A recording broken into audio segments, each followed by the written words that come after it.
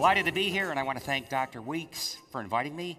We need more cutting-edge physicians with integrative medicine. So I'm going to talk today about the superiority of plant-based seed oils. First question everybody should ask is, I don't know what to believe.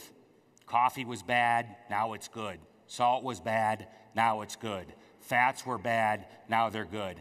Medicine goes in a big merry-go-round going nowhere every 20 years. They come back to the beginning. So you need science, not associations. You need cause, effect.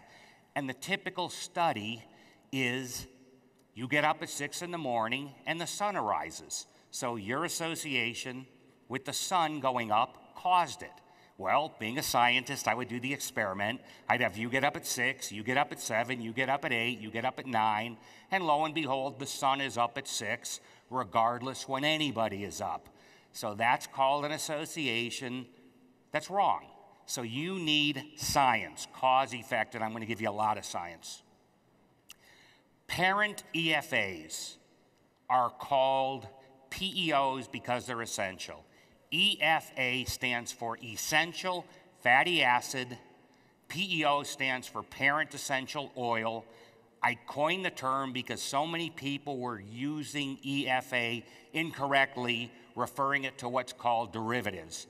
Now, all you need to know about parent oils, there's two types, omega-3, omega-6. Body can't make them. They have to come from food, okay? Have 100 trillion cells. 50% of every one of those 100 trillion is fat. It's called a bilipid membrane. Out of those fats, 25% to 33%, 1/4 to 1/3, consists of parent oils. It is the structure of every cell you have. Also, the mitochondria that makes your energy is full of parent omega-6, one of them, the parents. Fish oil is anti-aging, and I'll prove that for you in a minute. It's unbelievable. So you take fish oil, ruins your mitochondria. EFAs, PEOs, the essential difference, parent essential oils are essential. Your body cannot make them. They're technically termed LA and ALA. What you need to know is fish oil's components, DHA, EPA, are derivatives. That means they come from the parents. So if you have the parents, your body makes derivatives as needed.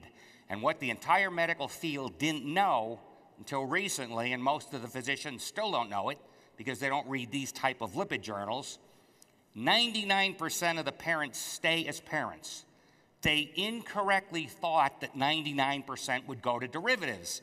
So if I give your body derivatives, I'm making the work easy because I don't have to have the body convert the parents. They had it backwards. The parents stay as parents, so we have an overdose of fish oil today, unfortunately. So if you just remember one thing, 95 to 99% of the parent oils stay as parents in the cell. And all the references are on the bottom of these slides, so you can pull up any of them.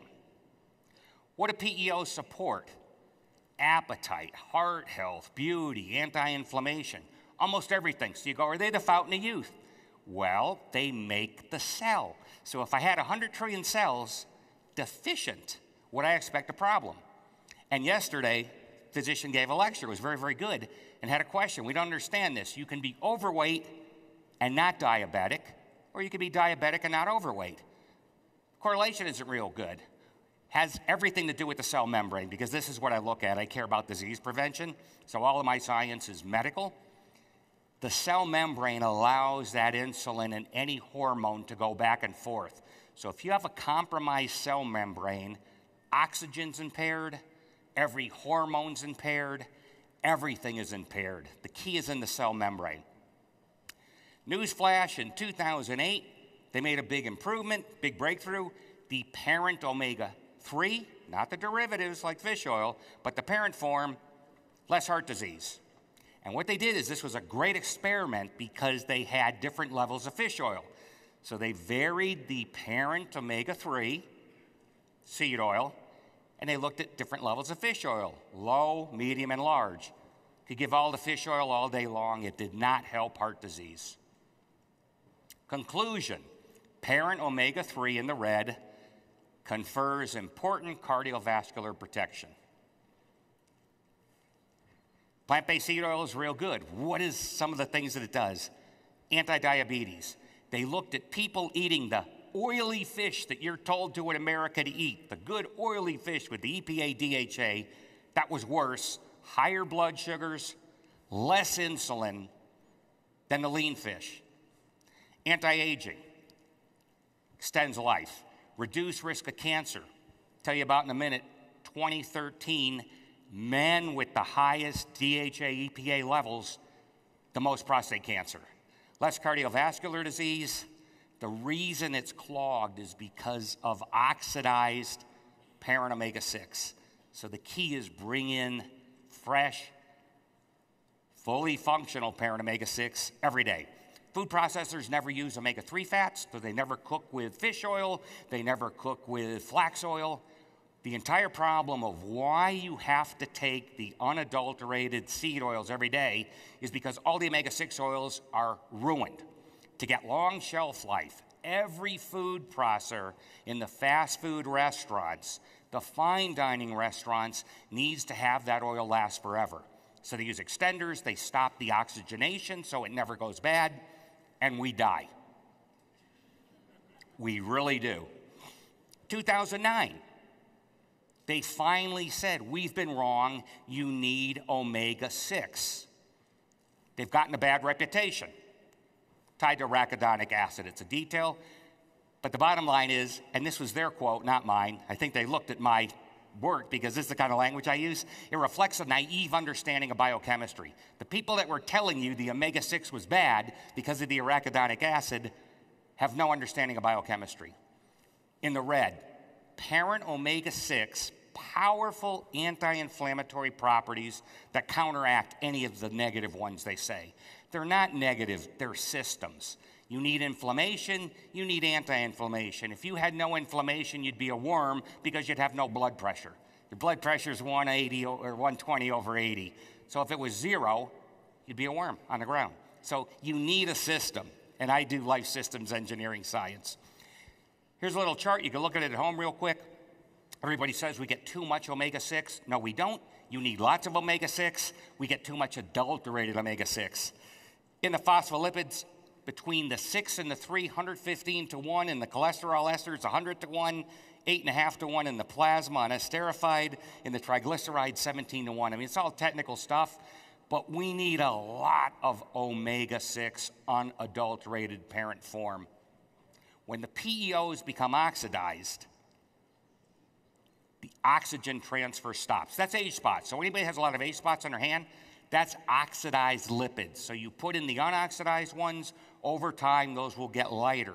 But you can have oxidized tissues. And they did this with monkeys. They gave them fish oil and they got those age spots in their liver. This was in 2010. Inside layer of the artery, picture a straw. Inside layer, it's all omega-6. It's called the intima. It's epithelial tissue. There's no fish oil. There's no omega-3 in there. So when they say fish oil helps heart disease, how? It can't.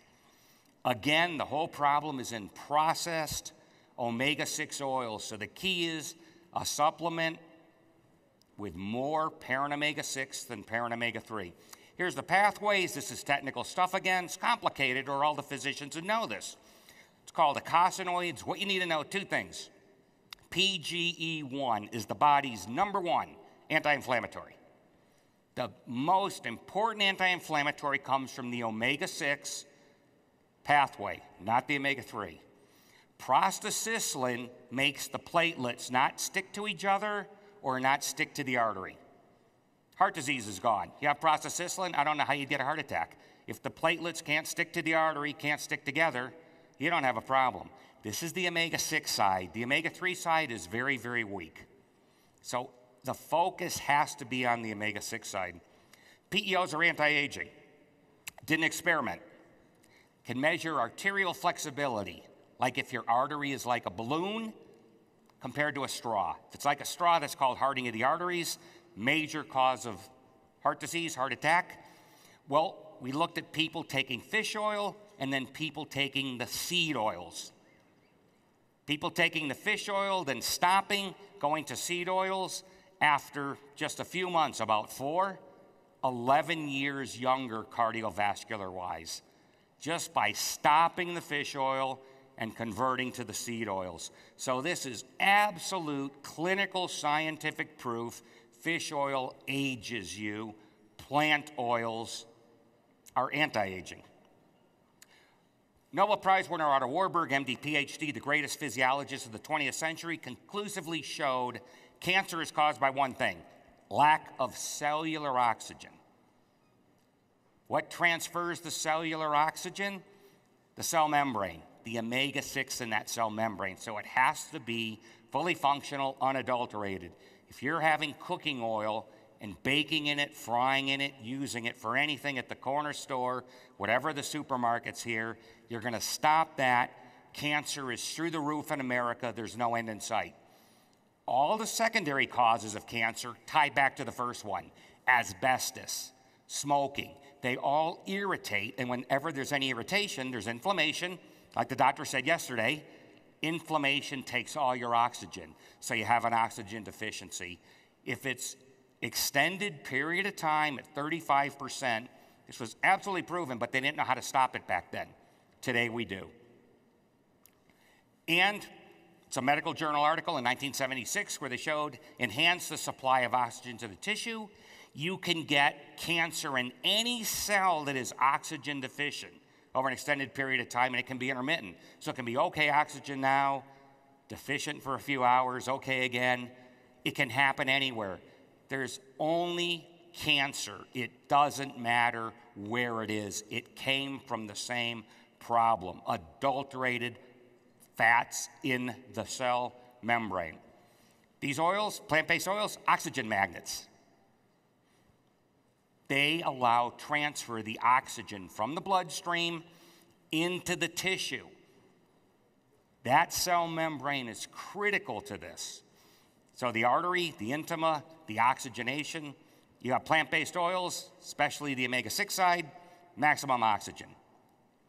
So the big warning is, in America and around the world, because everybody follows America's lead, you are having highly processed foods and lack of fully functional omega-6 oils. So at least half of the omega-6 everybody's eating, unless they're eating 100% raw foods vegan diet, which is nearly nobody, half of what they're getting is screwed up. They better put it back in.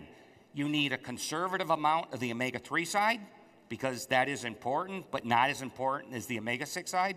So you need more parent omega-6 than omega-3.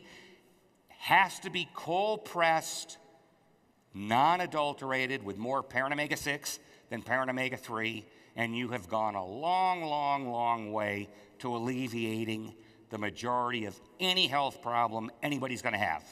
So I hope that gives you a little bit. There's a lot of science here, and thank you. If there's any time left, we can have a question, but thank you very much.